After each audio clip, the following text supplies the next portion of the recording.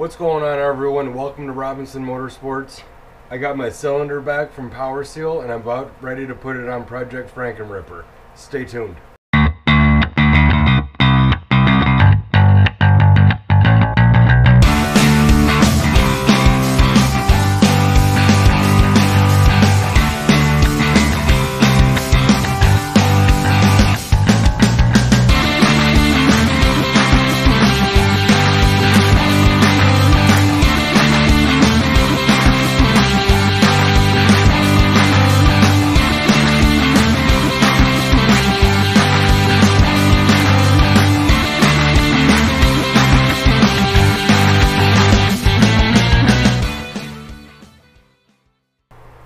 I sent the cylinder out to Powerseal USA down in Pennsylvania.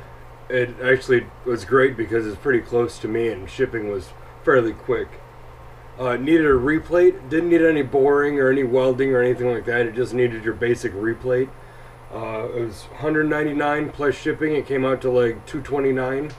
When I sent them this cylinder, you can do one of two things. You can either buy a piston yourself, make sure you send it with them so that it helps them match the cylinder and make sure that this piston's going to fit, or you can buy a piston from them that'll match your cylinder. You might end up paying a little bit more, or it just depends on how it is. I like to buy my own piston because I get discounts at a couple different places and send it into them. I've never had them contact me and say that the piston was too small or it was too big, things like that. They do a fairly good job. The plating itself is going to be a certain thickness no matter what. It's pretty much like a dip, and it's just the way that it is. But they go through and they inspect it to make sure that the dip is correct, that there's no porosity in it, and that it's actually a cylinder, it's round, it's not ovular, and there's no like bad spots in it. So at that time, it's always good to have the piston that's going to go in it so then they can verify that this is actually going to work. I always like to go back through and just verify myself so then I know for peace of mind.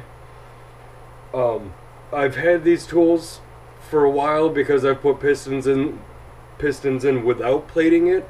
So it's always good to measure your cylinder and just make sure that the piston to wall clearance is within spec. This is a B piston. Pro X. They are made in Japan to OEM spec. They're not Chinese. Some Wiseco's are. I don't like Wiseco's. I hear too many bad things about them, and I don't hear any bad things about Pro X. So I've always gone with Pro X. Couple tools that you're going to need for assembling a top end is micrometer. This is a 2 to 3 inch. Set of calipers. It's always good to have a set of these. If you don't, they're fairly cheap. They're just good for basic measurements. And set of feeler gauges for your ring end gap, and a dial bore gauge. This one I picked up off of eBay for like 50 or 60 bucks. Definitely a good tool to have if you're worried about the size of your piston and the health of your cylinder.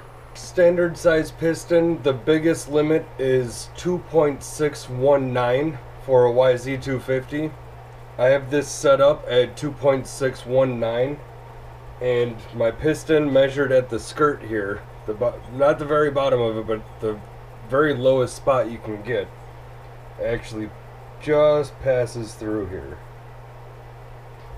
So take your dial indicator here, your bore gauge, and you're just going to set it up so the lowest point is going to be 0 on the gauge here. The standard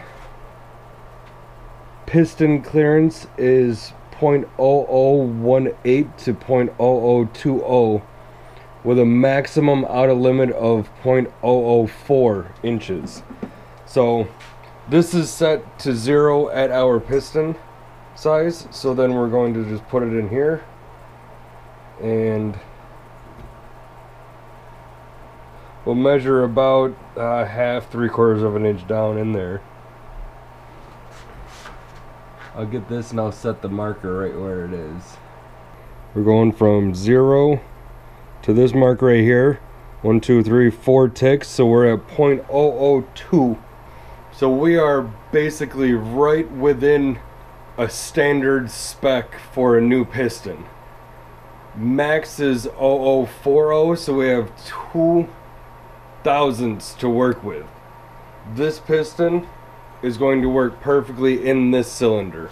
It's important to check your piston ring end gap, which is the gap between these two while it's inside the cylinder, because these rings, when they heat up, they're going to expand.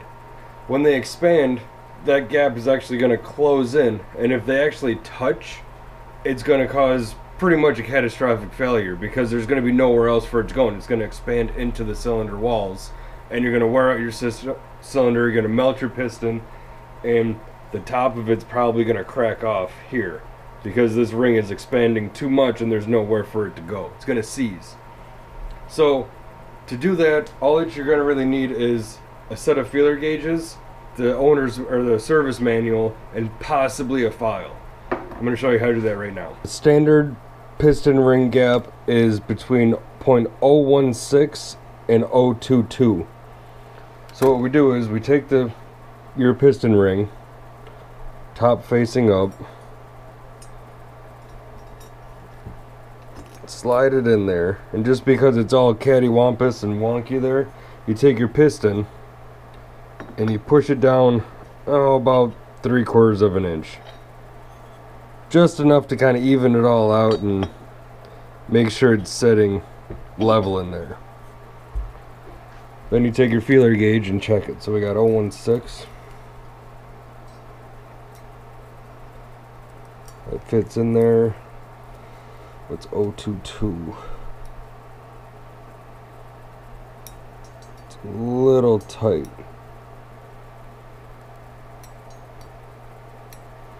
This one's 0.21, which I think is a little wide, but I don't need to remove any material. Pull that out.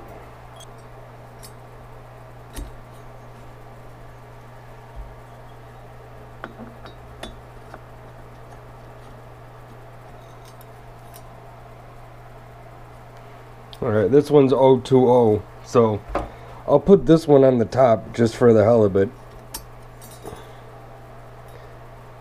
So both piston rings measure between 0.21 and 0.20, 0.021 to 0.020 of an inch. So they're both well within spec, on the high side once again, but definitely in spec. My limit is 0.037, so I have plenty of room to play with there. For a fresh build, it is definitely within the specs for the manufacturer here. So I'm going to note that on both of them. I'm actually going to note the top one is 0.20 and the bottom one is 0.21. And then the piston to wall clearance is exactly 0.0020. Yes, 0.0020. So I write that stuff down, so then whenever I pull this back apart, I'm going to measure everything and see how much wear I accumulated within a certain amount of time. So then when I go back to a B piston or a Pro X piston, measure it up, see what the difference is. You can kind of figure out what you're doing wrong, what oil you can use to maybe do that. Maybe I need to use filter maintenance a little bit better. Maybe the conditions are, the gear, whatever. You can always just track the engine wear through all of these measurements that you do. All it's taken me about 45 minutes to go through and do all of these. Always a good peace of mind to know that it's going to work, and having the notes for when you take it back apart and you're out of limits, that time period, and then obviously you try to expand through it. Now that I know everything measures within spec and it's ready to go, I can start assembling this power valve and get it mounted onto the bottom end. So let's go ahead and do that now.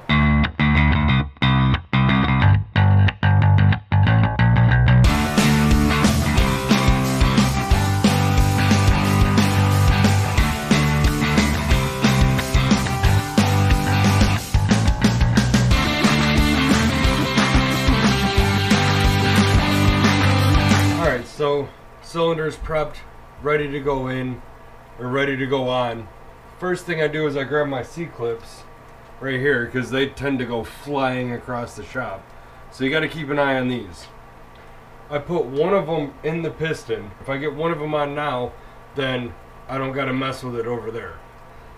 It's always a good idea to pretty much orient the piston and how it's going to go, and then you can pretty much plan which way you want to push the connecting rod in, which way you want to put the cylinder on, and whatnot. This one I'm going to be putting the C-clip on the left side. So all that I'd really do is I get it in a groove the best that I can, both ends, the open end, get that in the groove the best that you can, hold it in there with your thumb so she don't go flying. Kind of get it. Alright. Oh, it actually went in. How about that? Sometimes you have to take the wrist pin and push it through the other side just to get it to clip in, but you can see this one I got it first shot. Then what I do is I basically soak the piston rings here. If you look, they're etched with a T. Hopefully you can see it. It's right there. That means top. Plain and simple. Oil the living crap out of these. I put 2-stroke oil on them. You can say I used a bunch of oil. You want to make sure that you get these lined up with these pins. See, there's a pin right here, and there's going to be a pin right there. You can see the gap in it. So we'll take the gap, put that over the pin, kind of make sure those are pretty damn close to where they need to be. Take our wrist pin bearing here, already soaking in oil, you can see. Slide that in. Piston arrow points in the direction of the exhaust, direction of flow. Slide the wrist pin in.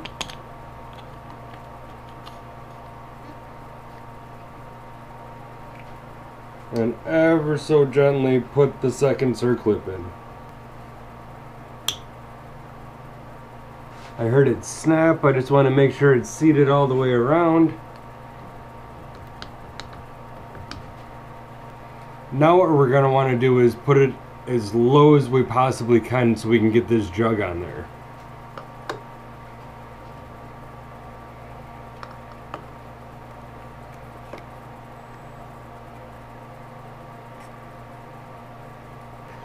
Alright, I lubed the inside of this up with 2-stroke oil. The cylinder here, it's all nice and lubed up.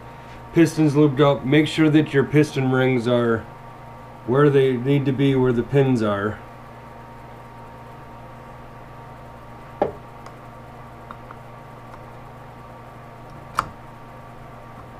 This, and it should slide right on.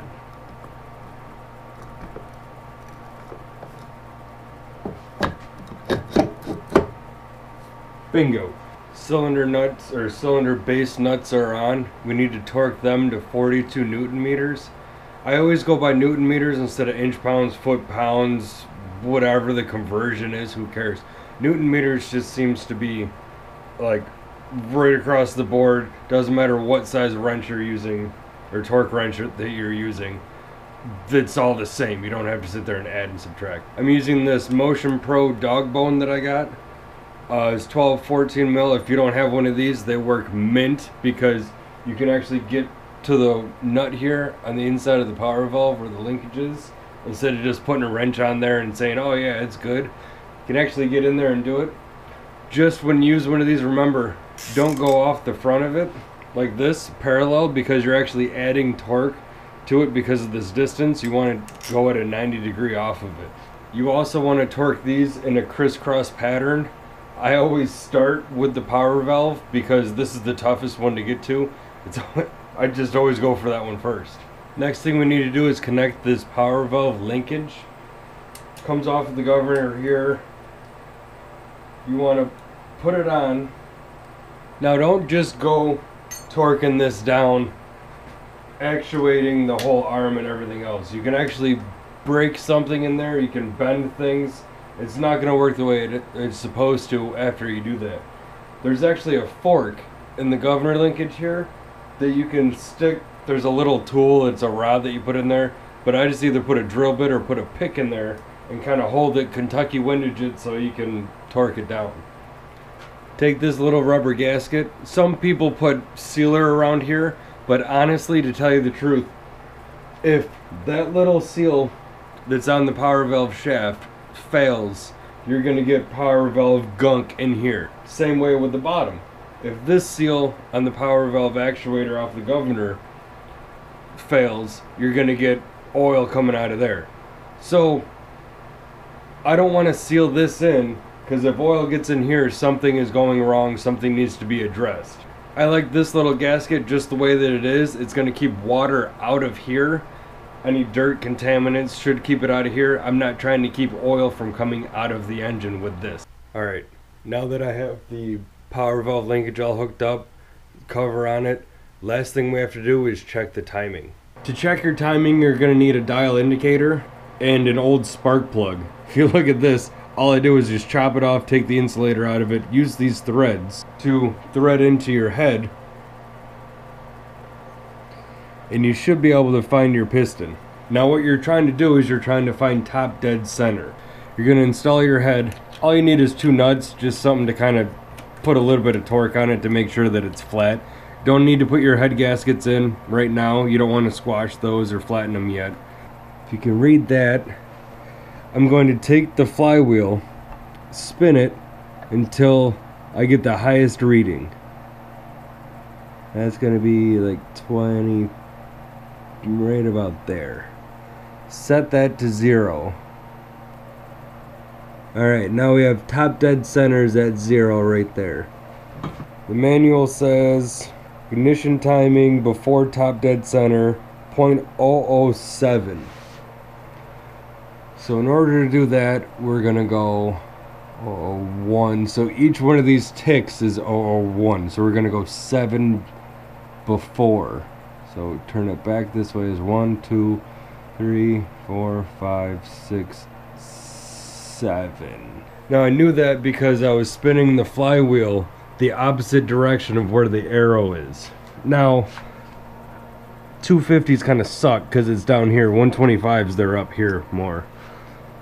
All we're gonna do is make sure that the line on the flywheel, probably can't see it, line on the flywheel matches the line on the stator plate, and then we're gonna torque it down. So that's pretty much what a top end is on a YZ250. Project Franken Ripper here. If you like what you see, hit that subscribe button. Thanks for watching, and I'll see you on the next one.